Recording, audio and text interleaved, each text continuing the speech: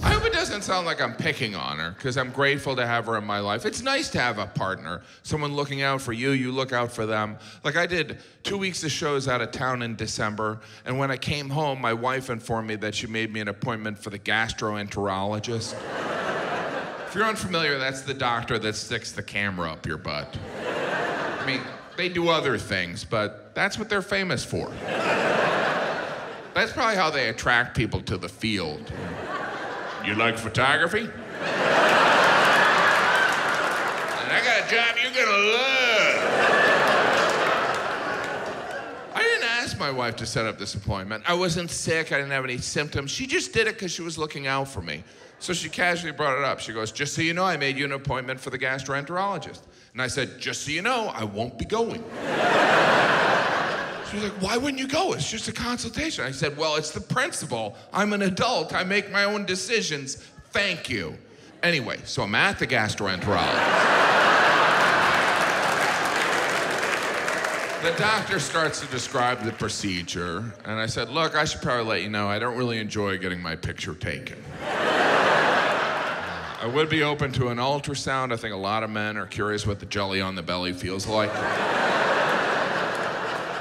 Anyway, the doctor, he didn't think it was funny. And I knew it was precautionary, so I agreed. So he went over to his computer and he goes, all right, my next available appointment is in 3 months. And I was like, 3 months? This was in December. I didn't know if I wanted this procedure hanging over my head during the holidays. Jim, you want another piece of pie? No, I'm getting a camera up my butt. I don't want some team of doctors to be like, wow, this guy loves pie. Barry, get out here. He's got a half a pie up there. I didn't know what could delay this important procedure, but part of me didn't want to find out. I didn't want the doctor to be like, well, the real delay is finding someone to clean the camera. That takes turnover in that position's insane. You know, people do it once and they're like, you know what, I'm going back on food stamps. Then I was thinking, maybe it's the doctor. Maybe he's like, dude, I can only do this procedure once a month. Then I gotta take a week off, sit on the beach, and ask myself why I keep sticking cameras up people's butts. I could have been a dentist. Again with the dental reference. But in February, I had the procedure, and I think every man in here should get a colonoscopy, because I had to. It's not an easy decision, because the best news you can find out from getting a camera stuck up your butt is learning you didn't need to have a camera stuck up your butt. That's the best news. Yeah, we didn't need to do that. We can just chalk that up, one for fun. And the day before the procedure, you can't eat anything, and I'm a total pig, so I was terrified. But after I was awake for 5 hours and I hadn't eaten anything, I wasn't hungry. I was suicidal. I was so bored. I was like, what am I supposed to sit here and feel feelings? And then at noon and at 6 p.m., you have to drink this serum that I believe is made by a collaboration of X-Lax and Taco Bell. Printed on the side of the serum, it should have just said, drink this in the bathroom. Might want to grab a pillow and a book. Because I tell you, I've had diarrhea before. This is the point where everyone acts like they've never had diarrhea. I don't even know what Jim's talking about to you. Yeah, I'm the only one who's had diarrhea in a hotel hot tub. Okay. Like we're at the same hotel. No, I've had diarrhea. I don't want to brag. No, I've had diarrhea, but calling what this serum did to my body diarrhea is an insult to the word diarrhea. My body made noises I didn't know existed. At one point, I thought I stepped on a puppy. I was in the bathroom for hours, checking email, ignoring phone calls. Because serum or not, you can't answer the phone in the bathroom. Because you can't hide the fact you're in the bathroom because there's an echo. Are you in a well? Yes, I'm down here in a well. Just no kids in this well, making sure no kids fell in. But I kept getting this call from the doctor's office, and I thought there might be important information, like someone saying, do not drink the serum. So I answered it, and it was just someone confirming the appointment. And I don't know how someone's supposed to sound when they confirm a colonoscopy, but this person was really casual. They're like, hey, how are you? So we're gonna see you tomorrow? What, are we having brunch? I thought I was getting a camera up my butt. She gave me the address. The next morning I went there. It wasn't at a hospital or a clinic. It was at some building. Just picture where you imagine the black market would harvest human organs. What am I doing here? And I took an elevator to the basement. There was this huge space with all these makeshift rooms with shower curtains. And I was led into one. There was all this talking. You know when you're nervous and you think you hear things? I thought I heard someone go, I can't believe he's here. I want his kidney. And I was terrified. And then eventually an anesthesiologist walked in. He gave me a shot and he goes, I just want to go through what's going to happen. Right now I'm giving you some medicine which will knock you out. And when you wake up, you won't remember anything. You okay with that? And against every instinct of my body, I just went, okay. And the last memory I had is just watching the anesthesiologist leave the room as I heard someone go, I want his spleen. And I woke up and I was fine. I mean, I'm pregnant, but I'm fine.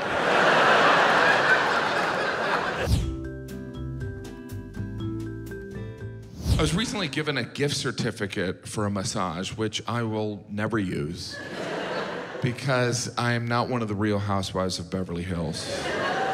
I've gotten a massage before, but I find it hard to justify a massage. Like, you know what I deserve? To have someone I don't know rub my body. Let's make that happen, people. Because massages are always from strangers. We get massages from strangers because we can't count on the people who love us to touch us. Right? I mean, it could be your best friend. You see that guy? Take a bullet for him. I'm not giving him a massage. I'm no queen. My wife, the woman I love, the mother of my children. Here's my massage. You good? That's my hand's cramping. So we pay total strangers. Hey, I know nothing about you. Why don't I take off my clothes and climb on this padded dining room table? And you can do whatever you want. We know nothing about these people. I don't even ask if they're a masseuse. Well, you're dressed like an orderly in a mental ward. I get in the most vulnerable position I can think of. How about face down on the donut pillow? Does that work for you? Because then I can look at your feet and imagine you're grabbing knives. What do we really know about massage therapists? They like to rub strangers for money while they listen to the Avatar soundtrack. That's a red flag. Those are the traits of a serial killer. I never know what to say during a massage. Sometimes I'll try and break the ice. I'll be like, hey, you're not allergic to leprosy, are you? They never laugh because they're busy imagining making a suit out of my skin. Because they're murderers. They already put the lotion in the basket.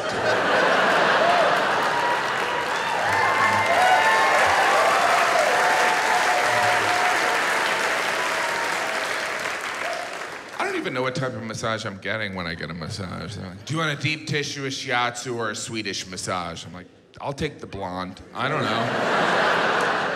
Because men view massages differently. A woman gets a massage, her friends are like, good for you. A guy gets a massage, you dirty dog!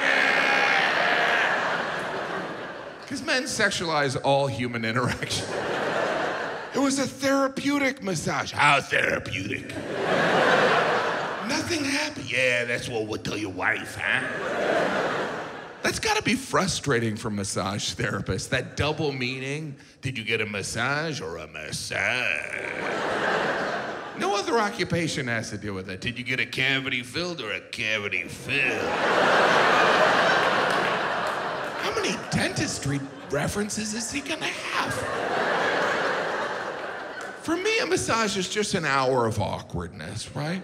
She gets done, she leaves the room, I put on the robe, I step outside, she hands me a glass of water. I was looking at her and go, you're never gonna call me. What a charade. I did have one massage therapist, she told me they're allowed to turn people down. I don't know why she told me that. It was after a show. Can you imagine getting turned down by a massage therapist? That's rough. Yeah, you couldn't pay me to touch you.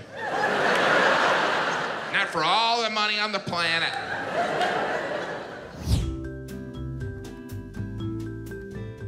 Oh, I did one of those genetic tests. I was surprised to find out I'm all Asian. You do learn things from those genetic tests. Like, I discovered I wasted $100.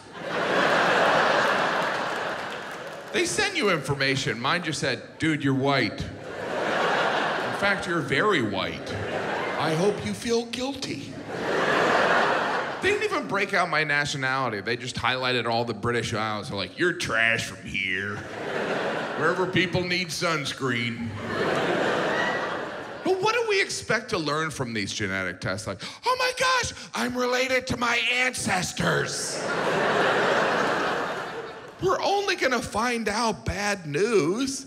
You see it in the commercials. I thought I was Italian, but it ends up my great-grandma was a whore. So I guess I'm Eastern European. Sometimes people think I'm saying Eastern Europeans are whores, and I am. No. My point is, only good family news is passed along. Like, if your great-grandfather was Abraham Lincoln, you'd already know that.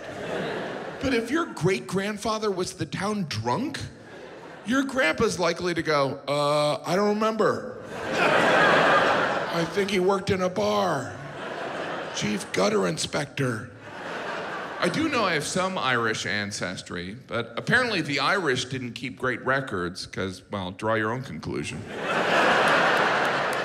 Some tells me they weren't busy sunbathing. I'm Irish, but I have blonde hair. Supposedly the only reason the Irish have blonde or red hair is because the Vikings invaded, pillaged, and probably other stuff. Those Vikings, the Scandinavians, I don't know if you've been to Sweden, it's like a whole country of Scarlett Johanssons. If I was in Ireland at that time, I would have been, oh no, some Viking lady's coming to pillage me. I guess I'll hide on this bed covered in rose petals. Hopefully she can help me put together that table.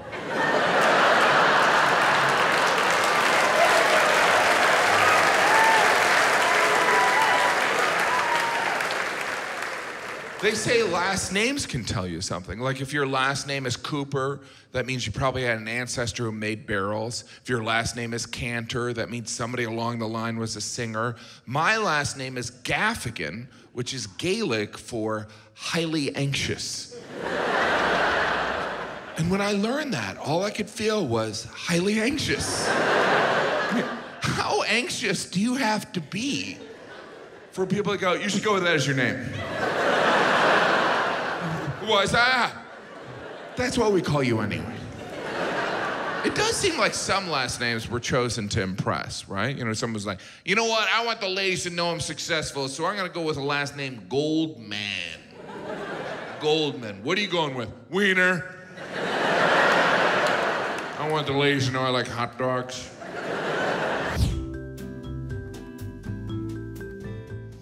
I do enjoy traveling to other countries, seeing how different, but essentially similar we all are. Like the UK is not that different from the US. You know, if anything, you go over there and it seems like British people are trying to be different from Americans. They're like, oh, you drive on the right side of the road, then we're gonna drive on the left side of the road.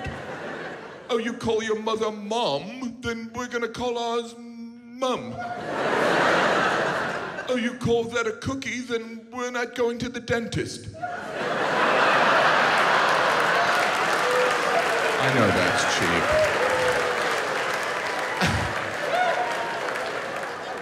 I did notice something when I was over there. You know, British people, they don't say the before hospital. You ever notice that? They're like, hospital? I was feeling knackered, so I went to hospital. Whenever they would do that, I'd say, stop that, that's wrong and weird. Are you trying to sound like a polite caveman? And I had a friend from London. He was like, what makes you think you're doing it properly? And I go, because I'm American and we invented the English language.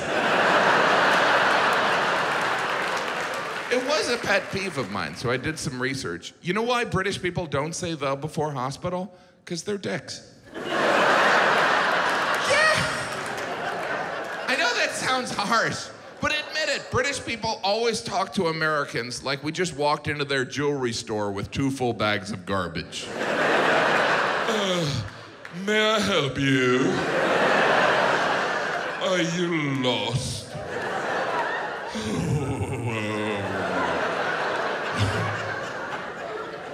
Obviously, I love the Brits, and I would never do those jokes there.